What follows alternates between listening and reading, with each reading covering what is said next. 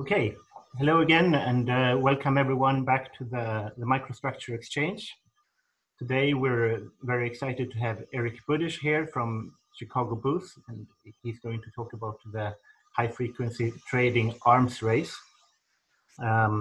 Before we leave the word to Eric, just a couple of small announcements. As most of you will know, we have a call for papers ongoing. That's for seminars in the fall, starting September. And this is open to everyone with microstructure related papers. So please submit your papers. The deadline is in end of June. And all the information is on our website. So just go there and there's a big link on top of the page that you can't miss. So we look forward to see your submissions.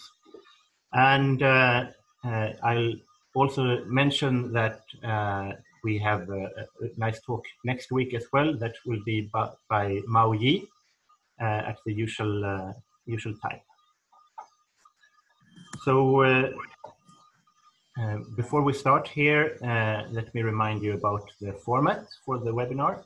It is 45 minutes presentation that includes a couple of stops for questions, and you're welcome to type your questions in the Zoom Q&A function, and you can also upvote other questions that you're interested in, and you can also comment on the questions. And Eric's co-authors Matteo Aquilina and Peter O'Neill will be here, I think, to also answer questions in that chat function in the Q&A. Then after the 45 minutes, there will also be the opportunity to raise your hand and ask your questions by voice. And we will do that for 15 minutes or so, and then the official seminar ends, but Eric has promised to stay on for another 15 minutes if there are many questions. So with that, let me leave the screen to Eric. Great. Well, thank you very much for the invitation, and thank you very much for just organizing this virtual seminar series. There are silver linings and in the lockdown. This is joint work with Matteo Aquilina and Peter O'Neill, both of whom are at the UK Financial Conduct Authority. The usual disclaimer applies. This is not an official point of view of the FCA. There's the disclaimer text is in our paper. This paper represents our views, and errors are our own. So Michael Lewis famously described the US stock market as rigged for the benefit of insiders, and particularly high-frequency trading firms. High-frequency trading advocates of various stripes, the Modern Markets Initiative being one that I quote here, dismissed the Lewis book as a novel or work of fiction. The MMI described speed-based arbitrage as a, quote, myth. My own past work, joint with Peter Crampton and John Shim, published in 2015, suggests a slightly different perspective, which is that the market is misdesigned. So in that paper, we show that under the current market design used widely across financial exchanges around the world, high-frequency trading firms will endogenously choose to do two things. So first, provide liquidity to investors, and second, snipe stale quotes or engage in latency arbitrage. Providing liquidity is useful, a useful function in the market. Latency arbitrage or sniping stale quotes we show is harmful. And more precisely, what we show is that whenever there's new public information in the market that moves an asset's price, so think a change in the price of a highly correlated asset, or a change in the price of the same asset on a different trading venue, there will be a race to respond.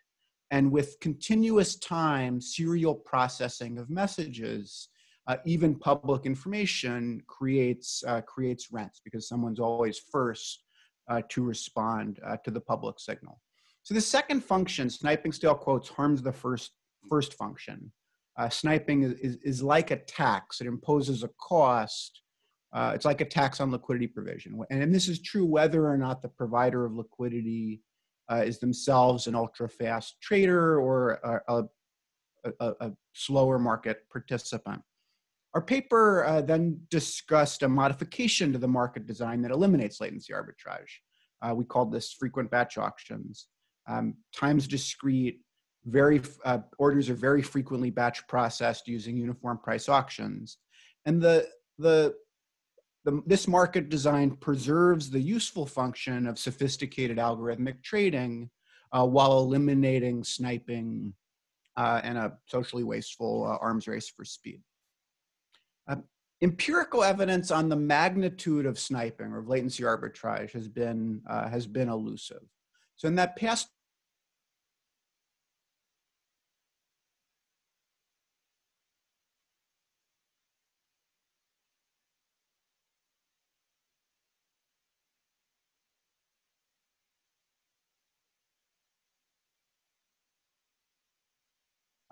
Matteo, Peter, and other co-authors provided a study of latency arbitrage between exchanges and dark pools, a stale reference price kind of latency arbitrage strategy. The challenge with both of these studies is how to extrapolate from a single trade the researcher knows how to measure to an overall sense of magnitudes. There have been several studies that have used TAC-like data to look at price discrepancies for the same symbol across venues. And I cite a few of them here.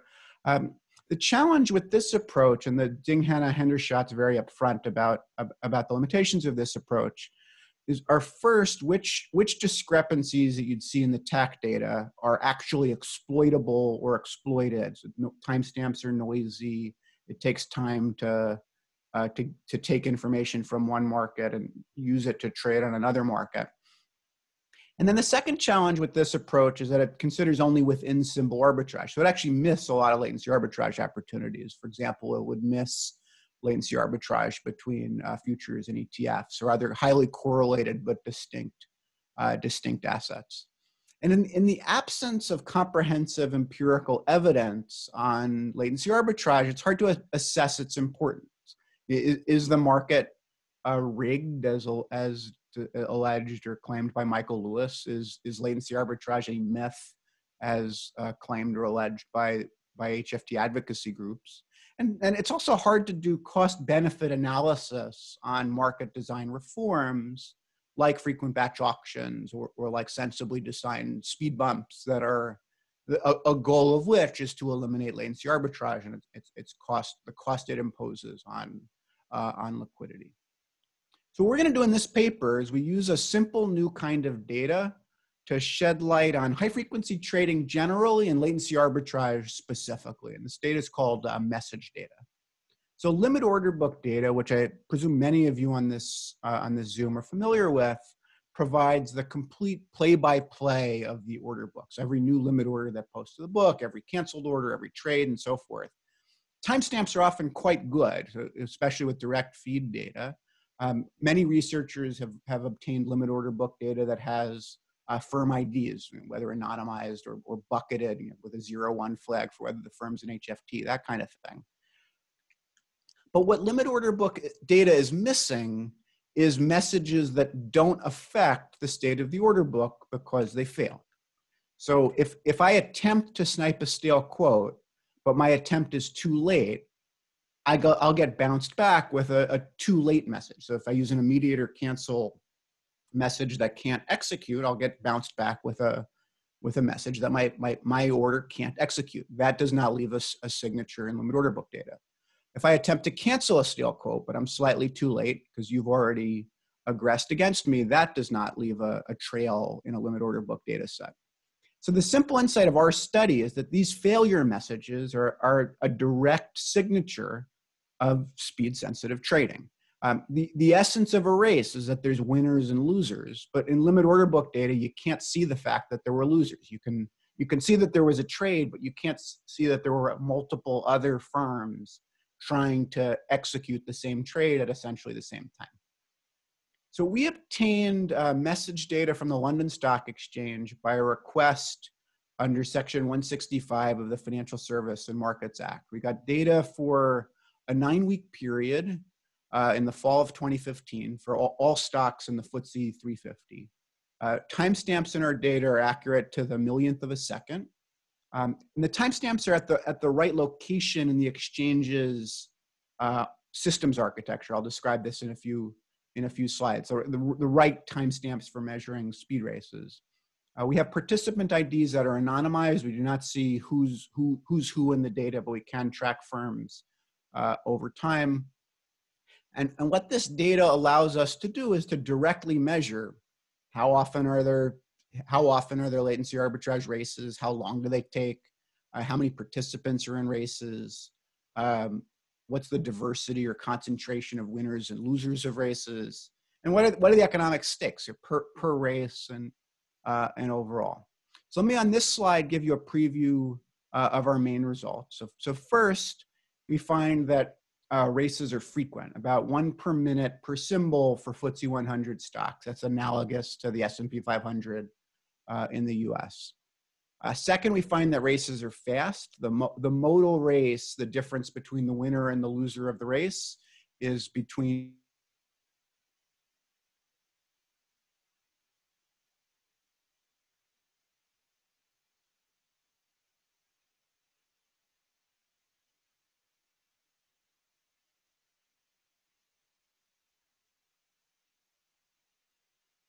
race participation is concentrated. So the top 6 firms in our data win 82% of all races and also lose 87% of all races. Again, the essence of a race is there's winners and losers trying to do the same thing at the same time. Races are small per race. About the typical race is worth about half a tick and worth a few British pounds. But because of the volume, it adds up to an arguably meaningful quantity. So in the next few bullets, I'll quantify the overall sums in a few different ways. So one is it adds up to a meaningful proportion of price impact. So races are about 1/3 of price impact in this data set and about 1/3 of the effective spread in this data set.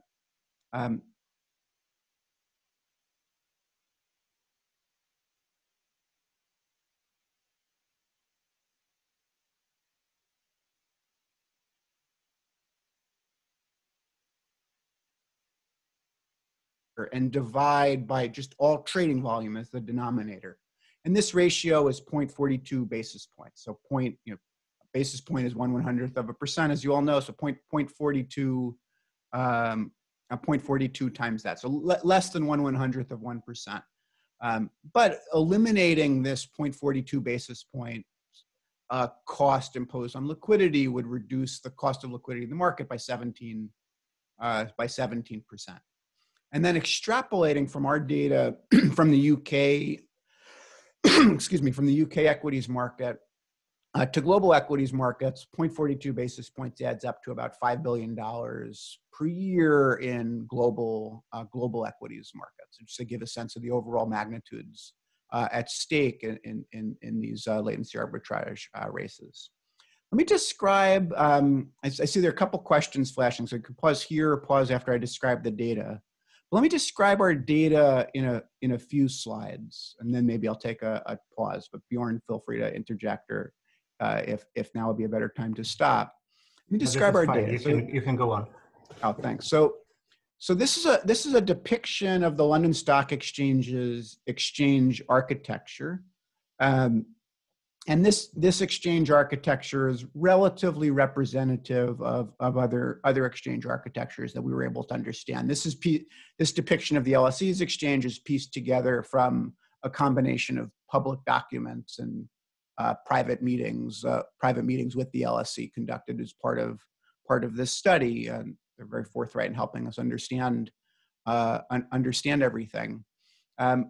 So this green line depicts a message on the way into the exchange from a trader. So this is trader 1 sending a message, for example, to post a new order to the book, or to try to take an order that's posted in the book. And this message traverses through a firewall, then through a gateway. and makes its way ultimately to the exchange's matching engine, which you see here. And this is what we think of as, the exchange actually processing orders and cancels and so forth. The matching engine then spits out outbound messages, spits out an outbound message that makes its way back to trader one, informing that trader of the outcome of their message. And this would come back through gateways and back to trader one. If trader one's message resulted in a trade with another party, the matching engine would also generate an outbound message that went to that other party as well. Our data is captured right in front of the exchange firewall. It's an optical capture point. And what this means practically is this is the point, if you think about the systems architecture, this is sort of like the finish line in a race, in a speed-sensitive trading opportunity, where if trader one and trader two are trying to execute the same trade at the same time, this point is the moment at which the message leaves their control and reaches the exchange's system. So we think this is where the LSE happened to capture message traffic for an internal reporting function that they had. But this, we think, is the right place to measure timestamps for the purpose of measuring races. I don't think this is a deal breaker for a subsequent analysis if the timestamps aren't in this location, but we think this is a nice feature of our analysis. So as you could surmise from the previous diagram, working through this data requires taking combinations of inbound and outbound messages and translating that message activity into market events. So we call this event classification. So for example, a new order that posts to the book will comprise of a new limit order on the way in and a new order accepted message on the way out that just says your order was posted to the book. If you go to the bottom row of this table, a failed immediate or cancel order, and these orders are central to our study, would consist of a new order on the way in that was flagged immediate or cancel, so executed immediately or else cancel it. And then on the way out, the matching engine would send a failure message called order expire in our data that says this message was not able to aggress against the limit order book at the time that it reached the matching engine. Just above, you see a failed cancel message. This will consist of a cancel message on the way in and a cancel reject on the way out, whereas a cancel that's accepted is a cancel message on the way in and a cancel accept message on the way out. So sets of inbound messages and outbound responses together tell us what happened in the market. We're then going to use this data to measure latency arbitrage races. So let me on this slide describe the components of a latency arbitrage race as distinct from traditional Gloston-Milgram style informed trading based on privately observed information. So we think it's got four characteristics. So first, it's a race, and multiple market participants acting on the same symbol, price, and side. And this will be easy to define programmatically, right? Just multiple participants, same symbol, price, and side. Second, at least some of whom are aggressing in the race, and potentially some of whom are seeking to cancel stale quotes. Third, some succeed, some fail in the race. I'll define these criteria a bit more formally in a moment. But we have in mind that in a race, some firms win the race and some firms lose the race. Some get bounced back with a failed IOC message or a failed cancel message. And then fourth, and most subtly or trickily or hardest to measure is that all of this activity occurs at the quote same time. Now, the first three conditions, the first three items or criteria of a race are relatively straightforward for us to implement. So multiple market participants, same symbol, price, and side. Well, we have participant IDs, we have symbol, price, and side information. That's easy. At least some of whom are aggressing, we can to detect a race to buy at 12, we can look for orders that are aggressive with respect to an offer at 12. That's easy. Some succeed, some fail. So we'll go through a few different variations on the theme of how to measure successes and fails. But the main one is a success is a message that either aggresses against the order book or successfully cancels a quote. And a fail is a message that fails to cancel or fails to take. So essentially a failed IOC or a failed cancel message. There's also some cases where a limit order that fails to aggress we will count as a fail, and we do some sensitivities around that. It turns out not to be a very big component of races. And then fourth and most difficult, the most difficult is this idea of all of the activity happening at the same time. So in a theory model, there can be a precise thing as messages being sent at the same time, because you can write down a game theoretic model where there's a notion of stuff happening at the same, people either act at the same time or they don't. In data, no two things happen at exactly the same time. So if we define the same time as literally the same millionth of a second, then we'll find very few races. If we define all at the same time two inclusively, so within the same second, then we're going to count as races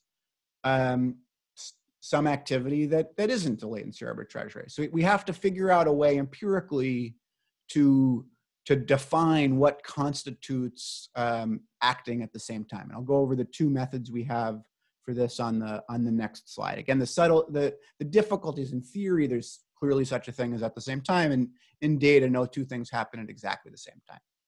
So the main approach we take, we call the information horizon method. And this is meant to be very conservative. We define it as the information horizon as the amount of time such that we can be sure that message 2 is not responding to message 1. So what do I mean by this? So let's say I'm actor 1. I send a message to the exchange to take a stale quote, and Bjorn is going to be message 2. So we're going to first measure how long did it take the matching engine to process my message. So what was the difference in timestamps between my message on the way in and my same message, the outbound response on the way out. Remember, we capture data and timestamps at the same place on the way in and the way out, so right outside the exchange's firewall. So that's the latency with which the system processes my message. Think of it as like a round trip. And then we add to that the minimum observed reaction time in our data, the minimum amount of time between messages on the way out and subsequent responses on the way in that we can statistically detect our responses to that outbound message activity. And in our data, the median observed amount of time that from M1 in to M1 out, so essentially the amount of time the system takes to process a message, is 157 microseconds, 157 millionths of a second. And then the minimum reaction time that we detect is 29 millionths of a second. So we're going to say that two messages are sent at the quote same time if message 2 couldn't possibly have seen the outcome of message 1. And then we'll truncate this above, just in case the matching engine is particularly slow at a moment in time, relatively speaking slow, we'll truncate this above at 500 millionths of a second. This was a figure we determined in consultation with FCA supervisors, and this binds a little bit of the time, 4%. The other approach we're going to take to defining at the same time is to use a sensitivity analysis. And we'll just consider a wide range from 50 millionths of a second up to 3 thousandths of a second. So from 50 microseconds to 3 milliseconds. And we'll define two messages as being sent at the same time if they're sent within this window. Let me say for a moment what I think is going to be missed by the information horizon method. It's really, there's two senses in which it's conservative and we might miss activity that in fact is a latency arbitrage race. So one case is if the second participant is racing on the same signal or on a very similar signal, but just happens to be slower than the information horizon that we measure at that moment in time. So a race where the two participants in a race are just further apart than this time horizon. And then second would be a race in which the second participant actually sees, they would in principle have responded to the same information signal with a similar response or with an aggressive order, but by the time they figure out to race on that information signal, they've already seen M1 out and don't bother. So depending on how you conceptualize a race, we're gonna miss that kind of arguably speed sensitive activity as well. So you should just keep that in mind as we interpret the races we do find. I think now might be a good time to pause for one more time for questions. Let me see if there are any. Sure. So thanks, Eric. This is very interesting, and we can tell that the audience thinks so because we accumulated quite a few questions now, and a couple of them are philosophical. There's a question by Kumar Venkataraman, and Sean Foley and Terry Hendershot have already chipped in with answers, but I'll ask it to you anyway to hear your view. So speed racing, within quotation marks, is between a small set of HFT firms. They win some, they lose some. Is this economically relevant for market quality?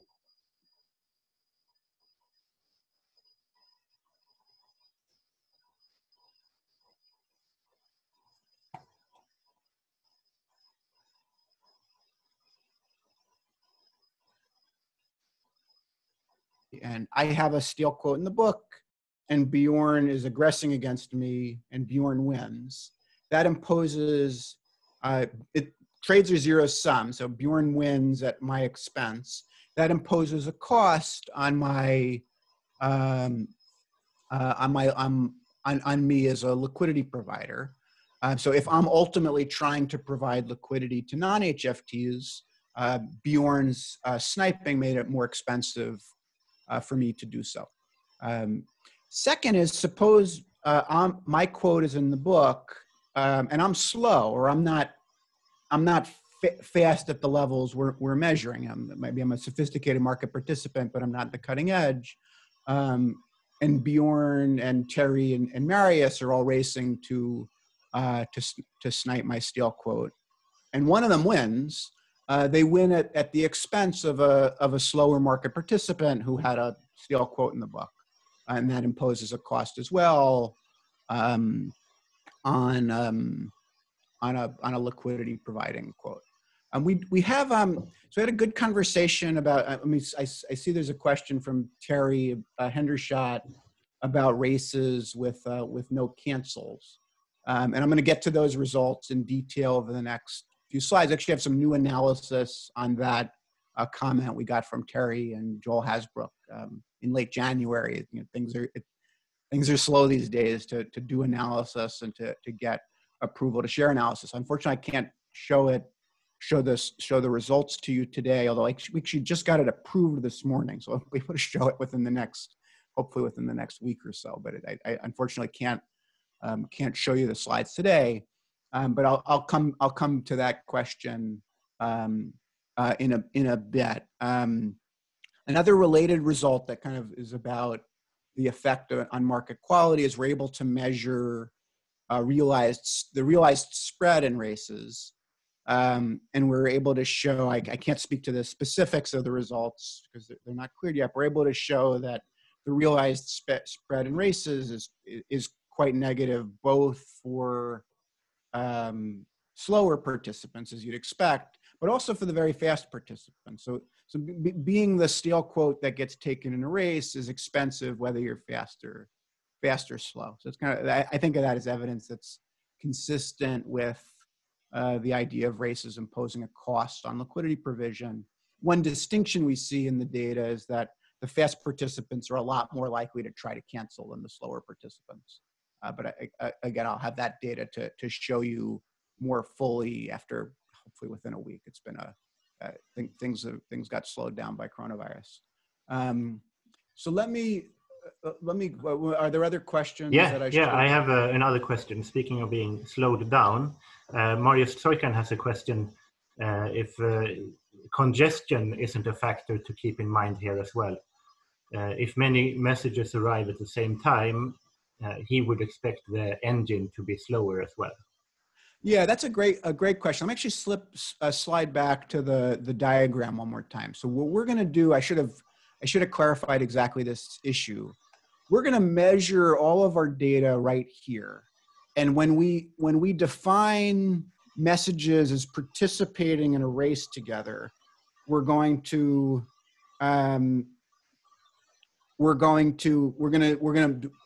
perform that definition with respect to the timestamps of the inbound messages. So let's say there's 3 firms aggressing against the same quote at the same time, and their inbound messages arrive to this point at a very similar point in time, but because of the burst of activity, the matching engine is slow. The outbound messages might take some time to manifest, but we're going to capture that the 3 inbound messages were sent at approximately the same time, and all of our work is really we're working with the inbound messages, using the outbound messages to infer what happened to that inbound message. So an inbound message alone doesn't tell me whether it was a success or a fail. I have to look at the subsequent outbound message, but I'm going to use the inbound message as the participation in the race object. So as the object that participates in a race. So if a burst of activity slows down the matching engine, we'll be fine on that issue. There's also a question from Ryan Davis that may be referring to the bandwidth on the trader side. The question is, from the perspective of a single trader, does participation in one race cause them to be slower on another race? And if so, what sort of strategies do you observe about race choice? That's a great question. So let me give a more general caveat about our study. So we used Section 165 authority to obtain data from the London Stock Exchange. But I'm not going to go into the details of that authority, but it gives the Financial Conduct Authority the right to obtain data, including for research that is relevant to policy questions of interest to the FCA. A policy question of interest is quantifying latency arbitrage. We don't use the data for kind of a generalized fishing expedition for really understanding nuances of high frequency trading strategies. It'd be interesting to do so, but we don't do that. It's not commensurate with the purpose of the regulatory request for data. And then I saw also there's a question from Jim Angel about the data. It would be great if more regulators and more exchanges made message data available. If anyone from the SEC is listening, someone should do this study for the US stock market. It's been many years of controversy around high frequency trading, and we're the first study to use this data. And that shouldn't be so, right? Other regulators and other exchanges should make this data available for study. All right, let me press forward because I realize we've taken up 30 minutes already, so I want to make sure I get through the actual results. All right, so I've defined the way we obtain races. For the FTSE 100, there's an average of 537 races per symbol per day, which is about 1 race per symbol per minute. It's about 1 race per 7 or 8 minutes for the FTSE 250. I'm just going to close the chat so I can focus on my slides. Let's see. This is data on the duration of races. So this is measuring the time between the first success in a race and the first fail in a race, measured in microseconds. you'll see this hump around between 0 and 15 millionths of a second. That's the mode of the distribution. Again, this is the difference in the timestamps of the inbound message activity. There's then a lot of mass to the right, especially up to 50 and a bit up to 100 millionths of a second, kind of trails off. And there's also some mass to the left of 0. These are races where the successful message in the race actually arrives to the outer wall of the exchange architecture just after a failed message in the race, but they get processed by different gateways, and so the successful message makes it to the matching engine first. There's a little bit of randomness in the LSE systems, if you will. I don't think that that's economically important in the same way that if you choose the wrong queue at a supermarket, that's, there's just some randomness in that, but it speaks to how fast these races are. About 4% of races have negative duration measured this way. This is data on the percentage of volume in races. So about 22% of FTSE 100 volume and 21% of FTSE 100 trades take place in races. This is data on the number of participants and messages in races. And I should have said, by the way, a couple of slides ago, the way I'm going to present data in this talk and the way we do it in the paper is I'm going to emphasize means, but we're going to show, no one's ever studied this data before, so we're just going to show the data. We're going to show a wide distribution of percentiles for any data element of interest. So this is data on the number of participants in a race. To keep things apples to apples across races with different matching engine latency because of the issue Mario Soikin asked about, what we're going to do is just count the number of messages in the T amount of time after the first message in a race. So if you bring your eyes to this 500 microseconds row, within 500 microseconds of the start of a race, on average, there's 3.27 participants who on average send 3.07 take messages and who on average send 0.4 cancel messages. This relates to the question Terry asked in the chat about how most of the message activity we see in races is aggressive as opposed to cancels. We have some new results that relate to that.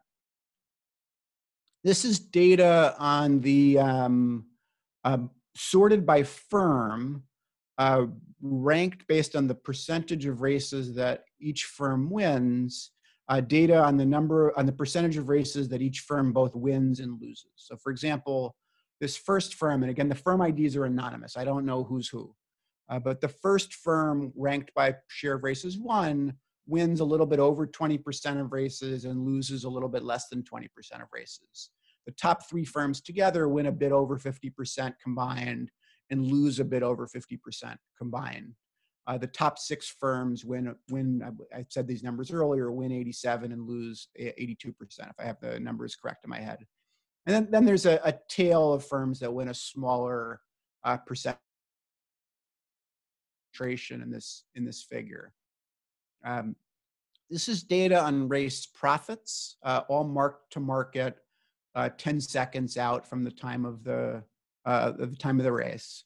The mean race is worth, as I said earlier, half a tick, a little bit less than 2 basis points, and a little bit less than 2 British pounds. You see a tail, but even at the 90th percentile, races aren't worth huge amounts of money per race.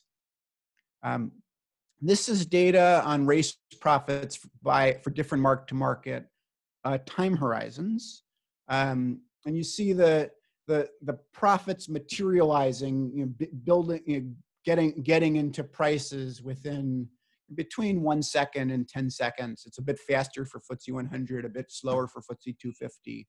I'll show you this same data in a more illustrative way on the next slide.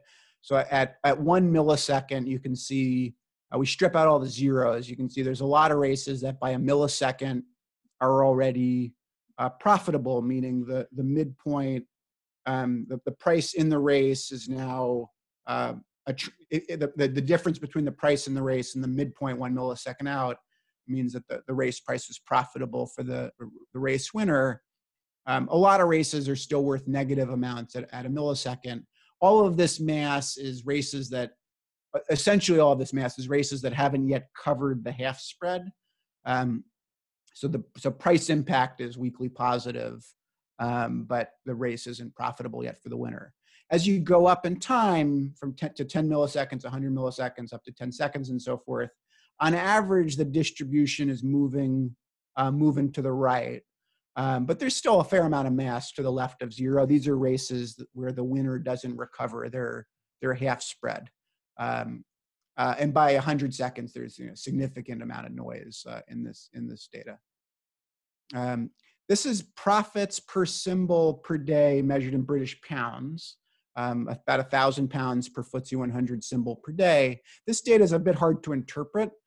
So the way a more interpretable figure is, I think, to take profits normalized by trading volume. So in the full sample, profits divided by trading volume is about 0.42 basis points. A theoretically more appropriate measure is to take race profits divided by non-race trading volume. I'll show you why in a few slides, and that's a bit over half a basis point.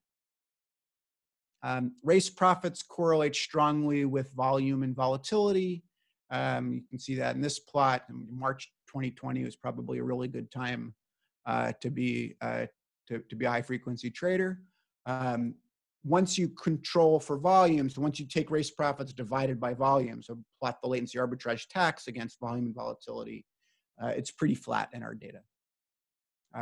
So let me now quantify latency arbitrage's share of the market's cost of liquidity. I'm going to do this in two conceptually distinct but related ways. So first is a traditional bid-ask spread decomposition. So you all recognize this kind of spread decomposition, where the spread's decomposed into price impact and a realized spread. Using theory in my paper with Robin Lee and John Shem, which takes the BCS model, and it's mostly about competition between stock exchanges and the economics of stock exchanges. But one enhancement to the BCS model is it adds traditional trading based on traditional adverse selection, based on private information.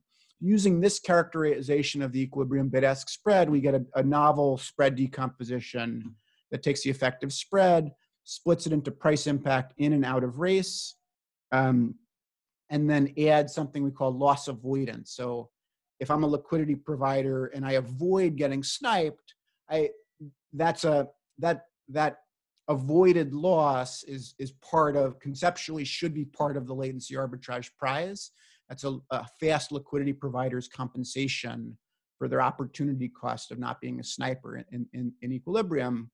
This turns out to be pretty small in the data, but it's conceptually correct to include. So this is the spread decomposition we obtain. And then this is data that just implements that spread decomposition. Again, show you means.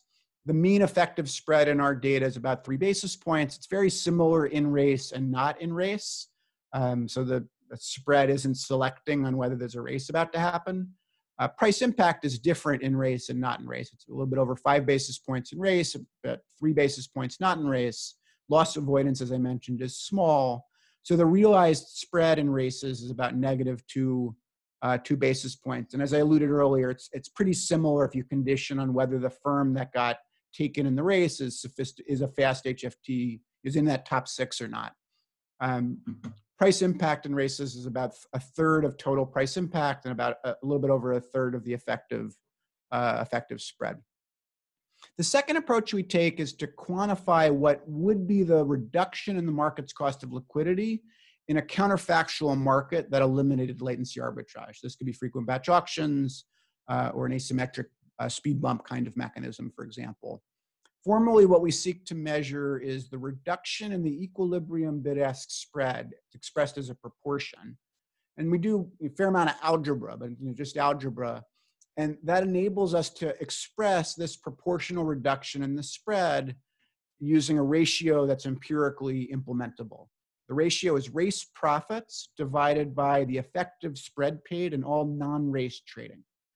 So this again relates to what's the latency arbitrage tax if you strip out volume in race. That's the correct measure to use in the denominator here. And we have this ratio in pounds and also in basis points. So latency arbitrage tax against the non-race effective spread. And that ratio in our full sample is about 17%.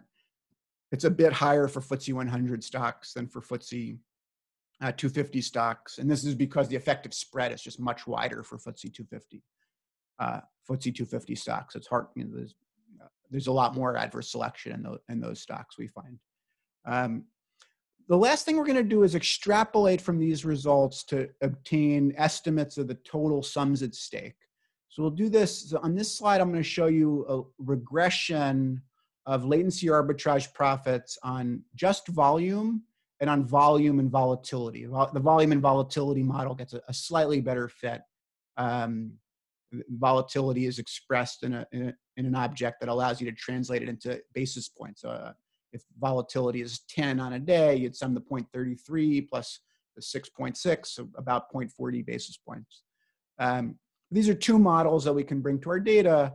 Using these two models, we get to latency arbitrage profits in the UK equity market about 60 million pounds per year. And you see in the bottom row across the various models, 60 million in the volume only model, a bit lower if we also control for volatility.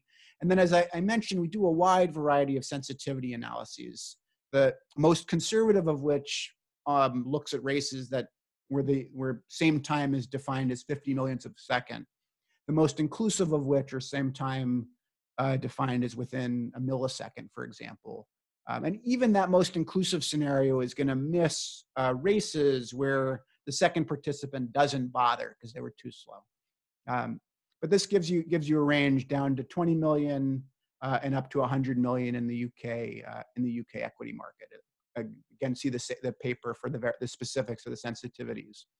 When we take the same analysis and extrapolate it globally, get to a little bit less than $5 billion per year using the volume only and volume volatility model across the range of sensitivity analyses from 1.7 billion per year to 8.4 billion per year. This, I think, gives a credible sense of magnitudes. Obviously, it would be a lot better to have message data from more exchanges than just the London Stock Exchange. We could replace this table with something a lot more precise if other regulators would obtain message data or if exchanges would make it available. Let me talk about the magnitudes for just a slide.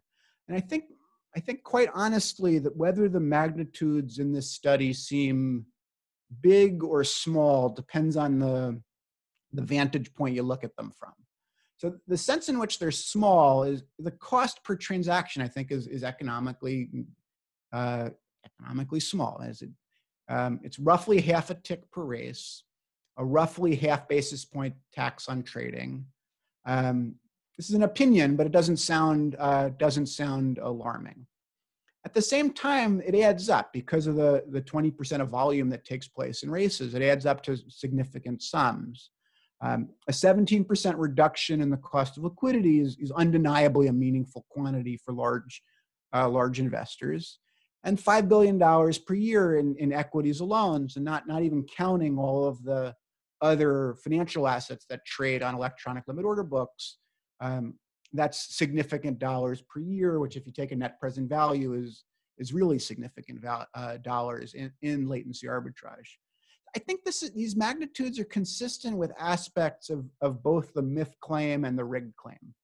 So the numbers genuinely are small enough that ordinary households shouldn't worry about latency arbitrage in the context of their retirement decision. I think that's kind of obvious. And that, in that sense, Michael Lewis's claims on 60 Minutes that the market is rigged and individual investors should be alarmed about it. That second part, I think he overstepped. And the rigged is an inflammatory word, but the statement that individual households should be alarmed about this with respect to their own investing, I think, was incorrect given the data in our study.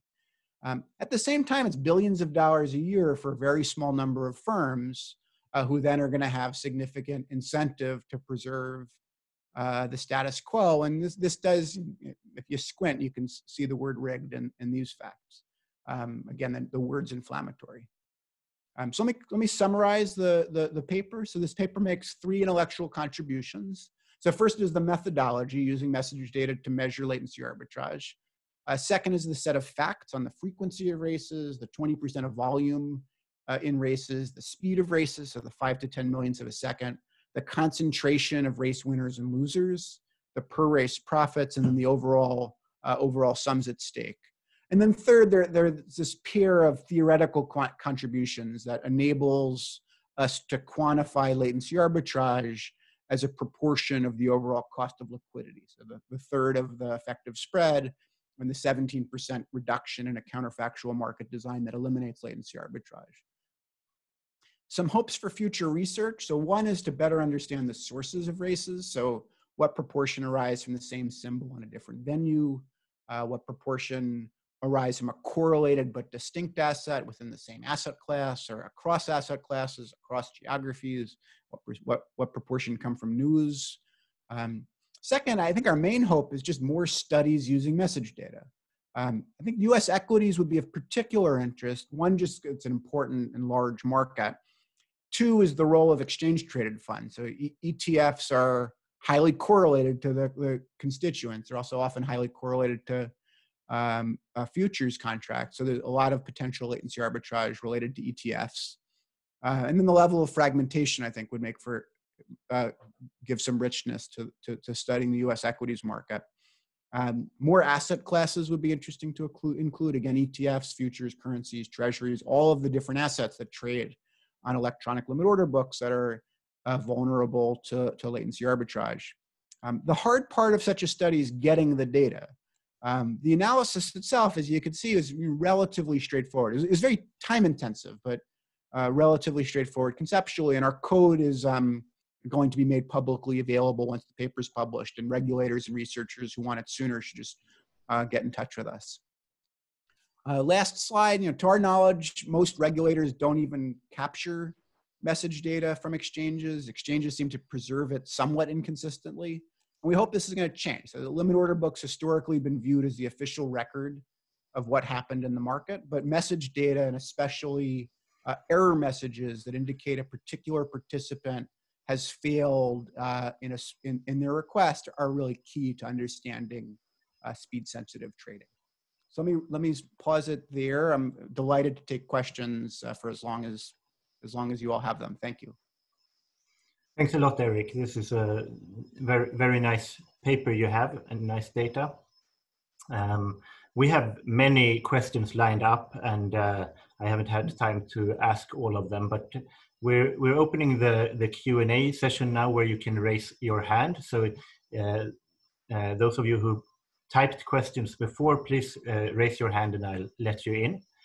And Eric has promised to stay on for an extra 15 minutes after we officially close.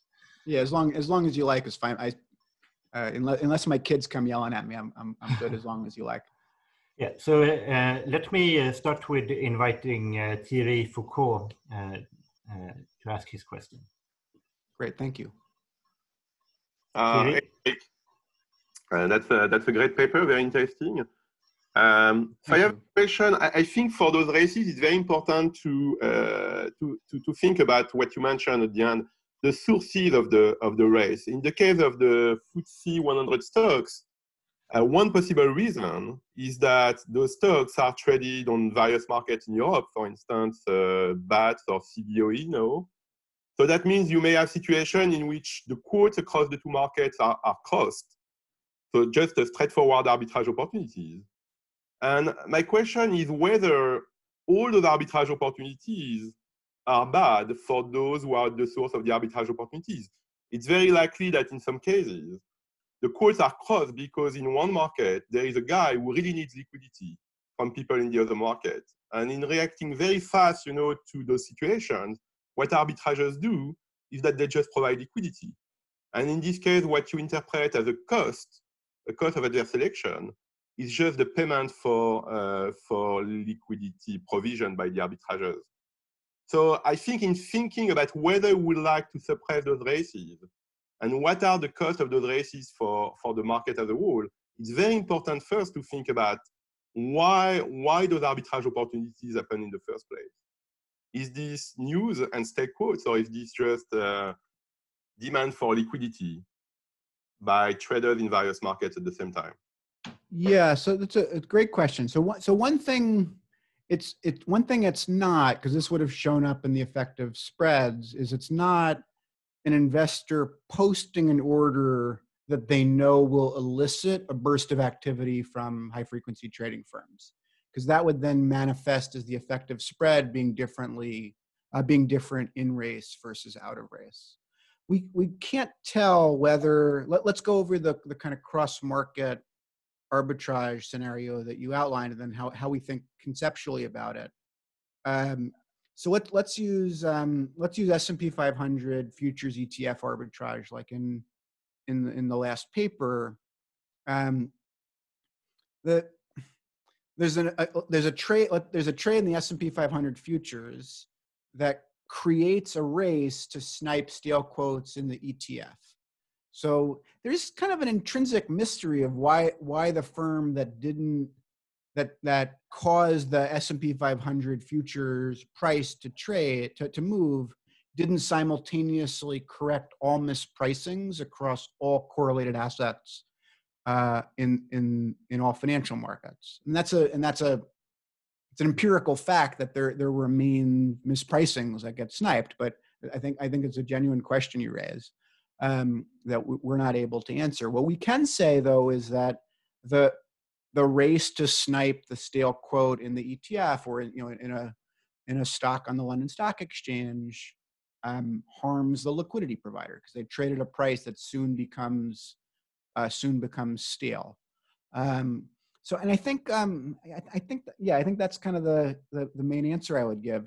The other thing I'd mention is in the context of our data specifically, the London Stock Exchange is, Peter and Matteo will correct me if I get this wrong, but about 60% of volume in the UK equities market at the time of our data. So it's not going to be the S&P 500 lead lag relationship. The London Stock Exchange kind of is the biggest market in these symbols. I think it'd be really interesting to do our study in other assets, in other markets and other asset classes. So I hope that answers your question. I'm happy to talk more either now or offline. Thank you. Thanks. Good. So the next question is by Albert Menkveld. Hi, Eric. Great talk as always. Enjoy your. Thank you, Albert. Your research and the way you think about markets. Two things came up while you were talking. One was, yes, if public news is the cause of the race, and to the extent that public news clusters, could the response of non-HFTs be to trade at times when there's not a lot of news and therefore avoid paying the cost that HFTs then impose among each other? And I was thinking that maybe the way to analyze this, and you might have thought about it yourself, is so what happens around earnings announcements where there's a lot of news coming out from the company? Since you have identity, do the people who typically do not participate in these races then stop trading and wait for times that it's quiet so that they avoid paying the cost that the friction you have in focus institutes on all. So that was one, and the other one was there was when you published this study, and you're very good at the outreach. So it's nice to have it fired up the conversation here, at least in Europe, among regulators and industry on wow, what's this, and what are large numbers, if you aggregate it, and is this all? Do we believe this, or what do we make of this? So I would like to hear what specific feedback you got from non-academics on this study when you released it, and whether you think it makes sense, or it made sense or not. I'll stop here. Yeah. So let me. So the first question. Let me answer the first question succinctly, which is so we don't do any analysis to try to get at the source of races. My instinct would be most races are caused by public news, in the sense of a change in the a change in the price of a related asset or activity in the market for a related asset or the same asset at a different venue as distinct from news in the sense of an earnings announcement. Just because news in an earnings announcement is just comparatively so rare, right? We're finding a race per symbol per minute. There isn't news per symbol per minute in financial markets. So it's almost got to be that it's disproportionately just financial data causing races, or pricing data as opposed to news in the traditional sense. On the feedback that the paper got, so one, I mean, we'll put out our response to the main pieces of feedback hopefully any day now. It's just been everything's been a bit slow, but one question that came up a lot was better. The word tax, I think, had the latency arbitrage tax. I think that word. A lot of people asked about the use of that word. So is it fair to describe the 0.42 basis points, which I think is a reasonably small number, as a tax on liquidity provisions? We've done a fair amount of analysis to try to, and a fair amount of writing work to try to explain that usage better. The main new piece of analysis I alluded to earlier was that the realized spread for the quotes taken in races is meaningfully negative, whether the participant who gets taken is fast or slow. Relatedly, we find a lot of the liquidity taken in races is provided by slow participants. This kind of relates to a question Terry Hendershot and Joel Hasbrook asked us in late January. But the modal race is a subset of firms in the top 6 who disproportionately taking from a firm that is not in the top 6. That's the modal, and there's a lot of variations on who takes and who provides, but that's the modal race in our data. So yeah, I think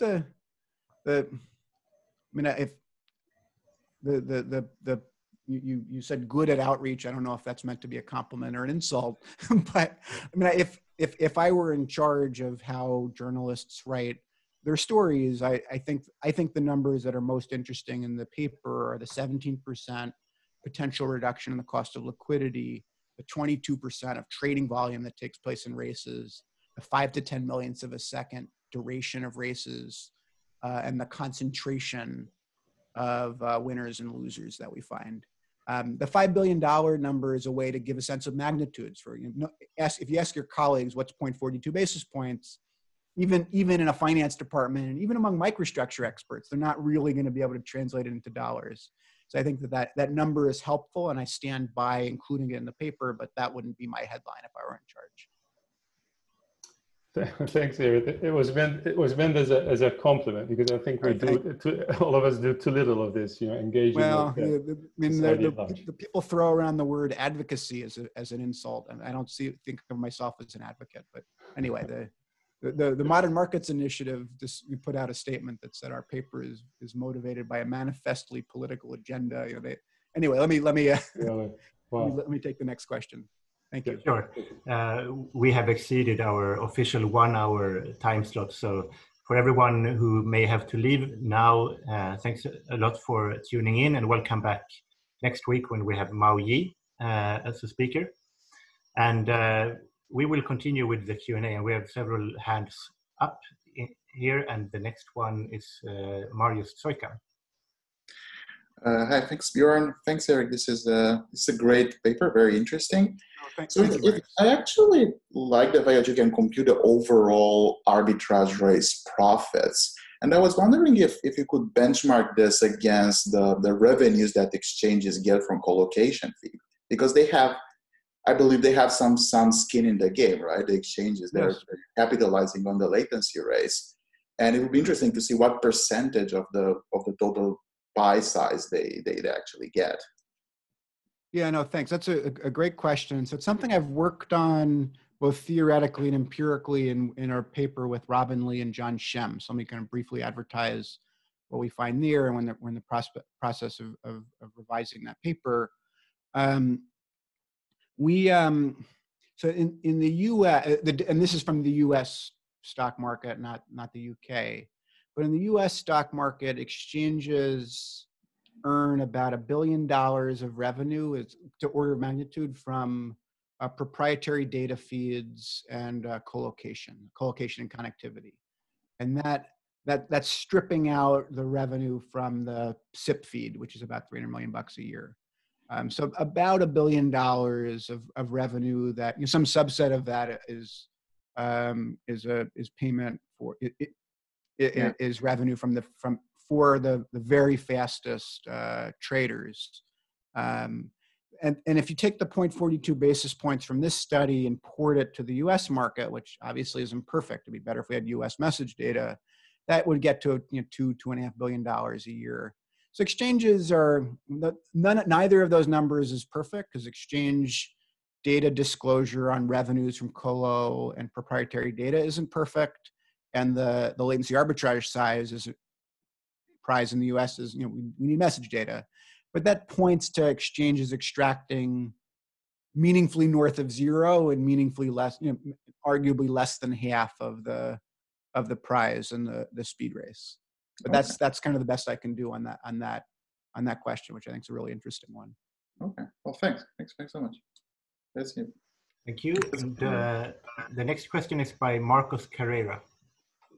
Yes. Hi, Eric. Thanks for the presentation. Hi, Marcos.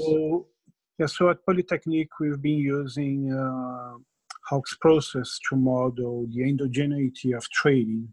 And I think that given that you're saying that, well, one event, which is the presence of price discrepancy, will trigger a lot of activity by certain participants. I was wondering whether you ever thought about using Hawk's processes or something similar to study this kind of race.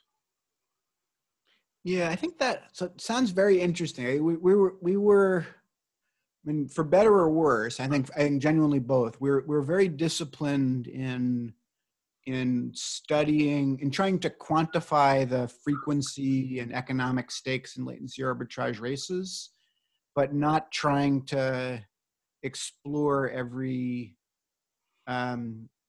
you could possibly explore with this, I think, interesting data set. I'd have to think a little bit more carefully with you offline as to whether there's a way to, I would want to sort of think through the specific scenario you described offline about, if that would be okay with you. Okay, thanks. Next question is by Jim Angel. Thank you. Eric, this is a really great paper. I think it's very impressive. What I'm curious about is, can you give us more detail about what the racers are doing when they're not racing? Are they mostly adding liquidity? Are they doing nothing?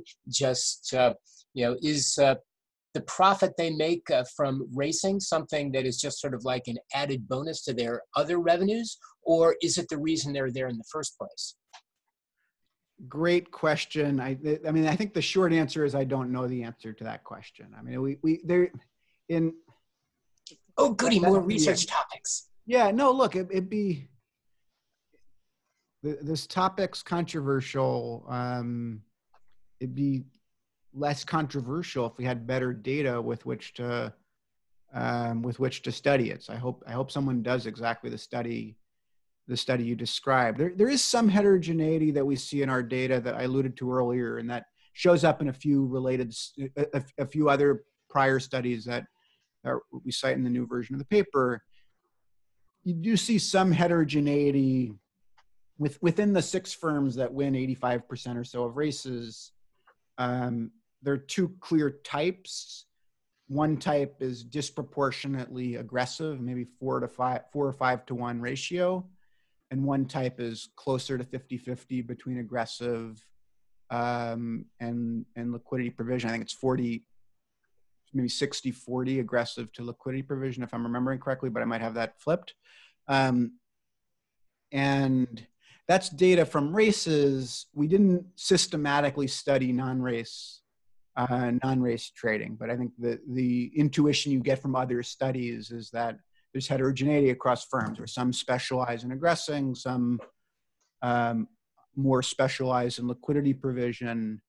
In our data, the firms that are the fast firms that provide the most liquidity also do a fair amount of sniping, but there are some firms that almost are more like 4 or 5 to 1 ratio of sniping to getting to liquidity provision in races. Now, do you think any of those major racers are basically buy-side algos trying to execute efficiently, or do you think they're all basically just prop traders? So I essentially don't know. I mean, the firm IDs and participant IDs are all anonymized. So I think it would be careless to speculate. I genuinely just don't know the answer to that. The next question is by Mao Yi. Oh, hi, Eric. Can you hear me? Yes, yeah. Hi, Mao. Oh, okay. Great. Actually, now I have 2 questions. The first question actually is a comment to Jim's point. I believe in your data that these high-speed traders, when they do not do sniping, they will participate in other speed races. There are 2 types. First one is like to secure queue positions when the tick size is large. So if they have speed advantage, they should like provide lots of liquidity for tick constrained stocks. The other one is like after we extend your model with my students Sida Li and Xing Wang, there's another kind of interesting speed races. It's like sometimes like buy ergos will cross a midpoint. Basically, they provide liquidity at a loss. And these high-speed traders actually will race to take liquidity because the buy algos actually algorithm traders, it's like they cannot jump ahead of queue. So they provide liquidity at a very aggressive speed, which gives high frequency trader a profit. And they were participating in this kind of speed races. It's like means like suppose some orders cross a midpoint. High frequency traders will immediately respond because that's of equilibrium. So this is a comment to Jim's question. I believe if you look at the data, you probably see other speed races, right?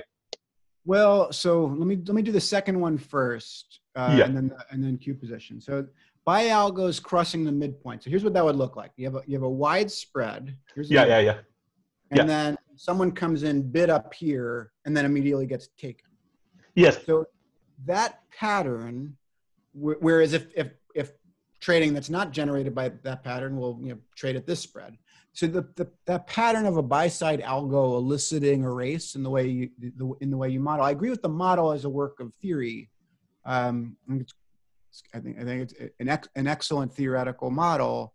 It doesn't show up in our. It doesn't seem consistent with our data because in our data, the effective spread is very similar in races and not in races. So that's not to say that there's 0 of that buy-side algo elicitation, but it doesn't look like a large enough share of race activity to move the needle on the spread in and out of races. The queue position source of race profits, I think it'd be really interesting to study. I think it'd be great if someone used message data to study race for queue position. We don't do it. I think it'd be particularly interesting in markets. The UK market, the tick size varies with the nominal share price in a relatively sensible way. So it'd be particularly interesting to do the queue size, the queue position race in a market like the US, where there's a lot of stocks that are quite severely constrained by the penny tick size.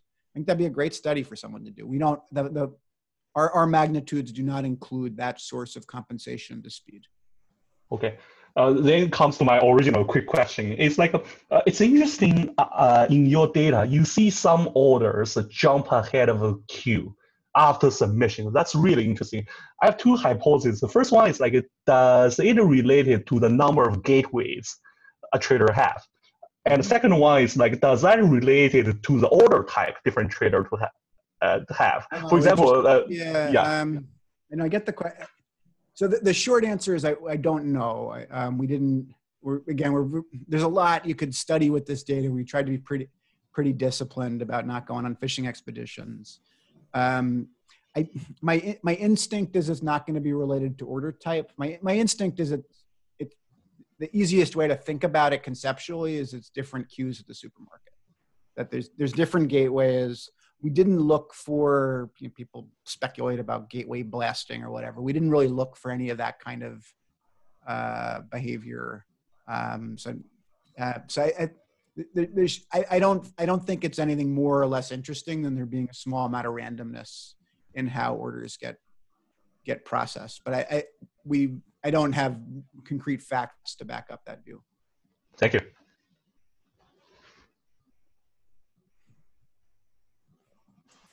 Time flies here, Eric. Do you have time for one more question? Yeah, fire. Well, this is great. I mean, this is. So we have. This is where I want to be. So as long as you all want to be with me, I'm delighted to be here. Good. Okay, thank so you. we have Petter Dahlström from Stockholm Business School. Hi, Eric. Thanks for a very interesting paper. My question is pretty simple, and it concerns the classification. So I'm thinking about like a naive time-weighted average price strategy, sending market orders in even dwindling clock time, so to speak. Is it a risk that you classify those as races? Is there like, can you see a pattern in races with regards to clock time, so to speak? Oh, interesting. So let me give you a short answer and a slightly longer answer. So the short answer is we didn't. A lot of these questions, the answer is we didn't look at that. And it's not that it's not really interesting. We just didn't look.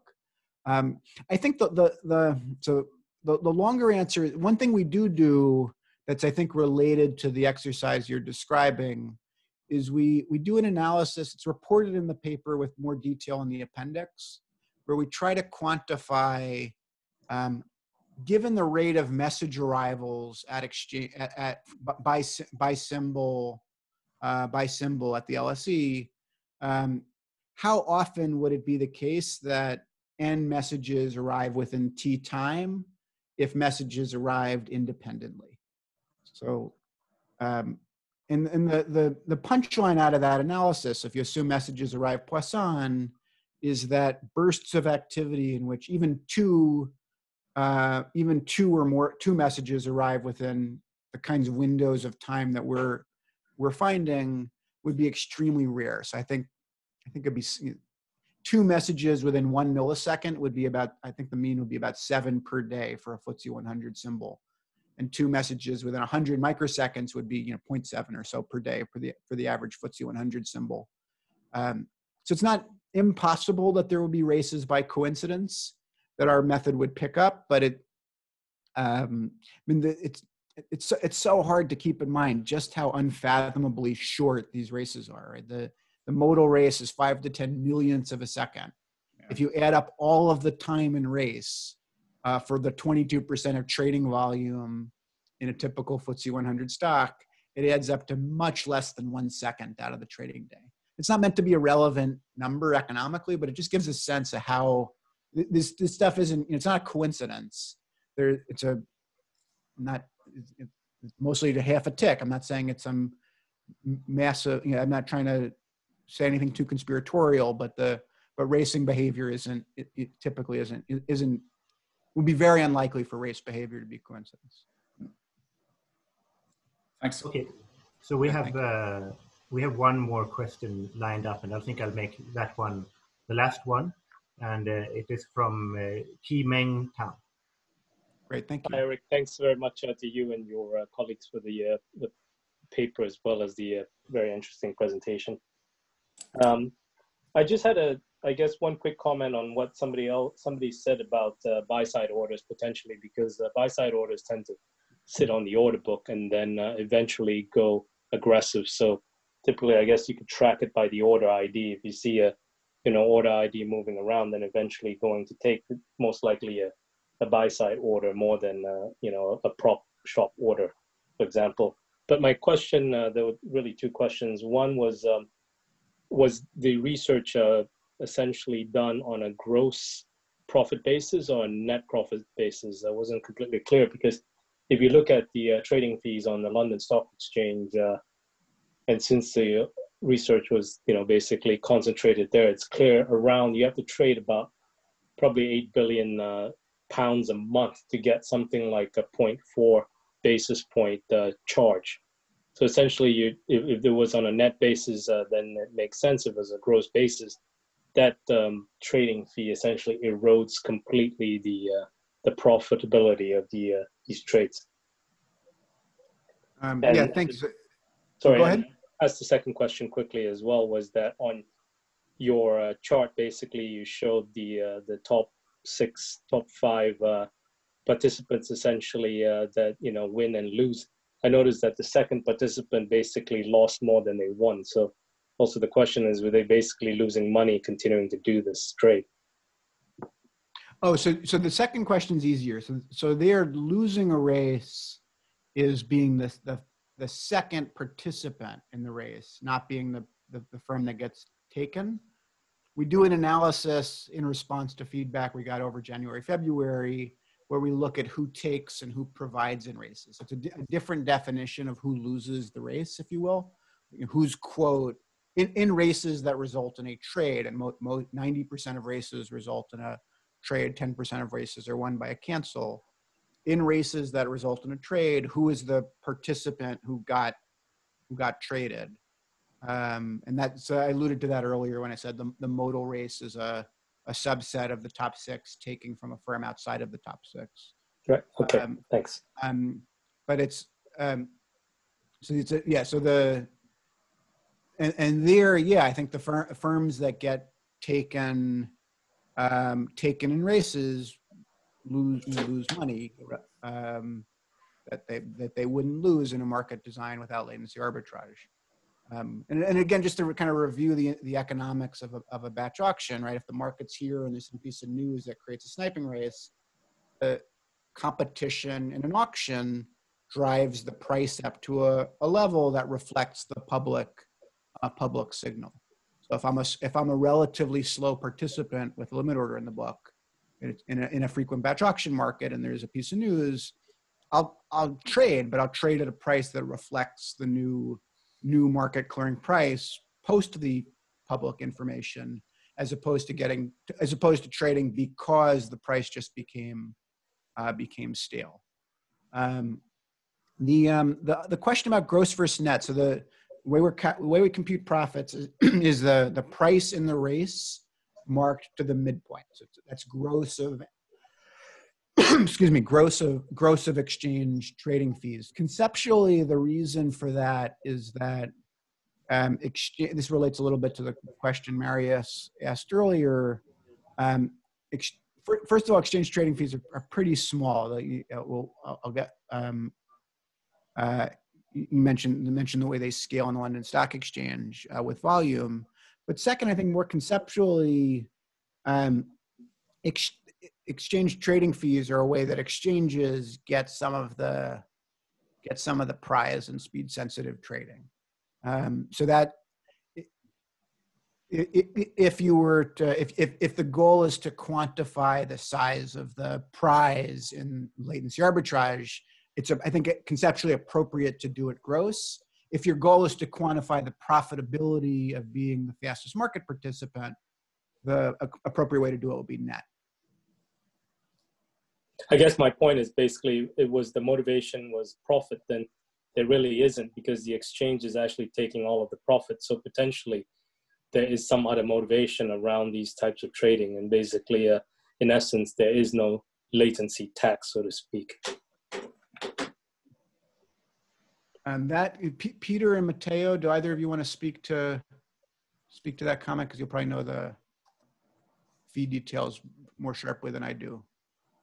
One of you is there. If you want to, Peter or Matteo, you can raise your hand and I can allow you to talk.